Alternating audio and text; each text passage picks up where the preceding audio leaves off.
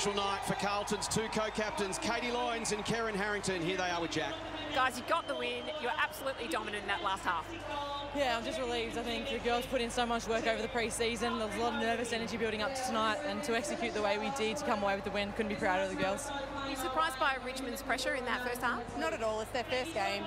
They came out so tough, and we just had to stick in there, and yeah, we came away with it, and we're stoked. Absolutely, and the grand finalists last year, perhaps we'll go one better this season. Oh, that is the plan, but we're just hoping each round to put in our best effort and go from there. A fantastic start. Thanks very much, guys. Thank you.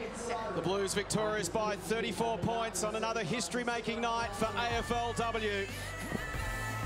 Carlton 6-12-48, Richmond 2-2-14.